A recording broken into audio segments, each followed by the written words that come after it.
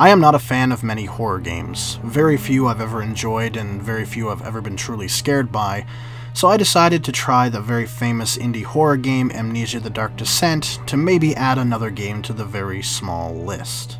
Amnesia was a huge YouTube Let's Players game, with people screaming into their mics when they got scared, and with those kinds of reactions I thought I'd see how scary it really is. Starting out, you are greeted with a story of a guy named Daniel and some other dude who went through the mansion castle thing a long time ago.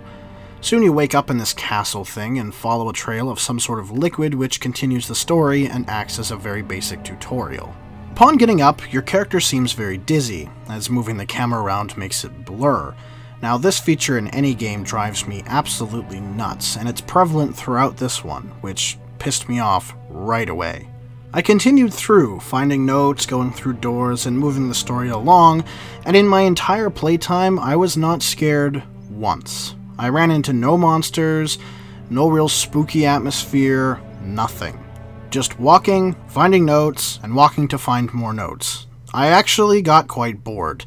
This game failed to scare me at all, or engross me in any interesting characters or storyline. Overall, my first impressions was just fairly unimpressed. For the legacy this game has, it's really boring. Enjoy the video, check out the last at a glance I did on ESO or Elder Scrolls Online. It's a lot less boring than this game.